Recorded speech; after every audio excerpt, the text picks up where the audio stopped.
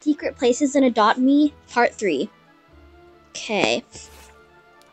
So, you go kind of by this ridge, and then you go this way.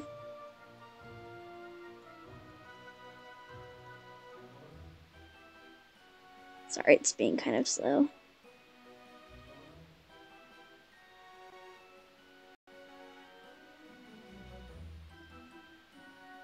And you go this way.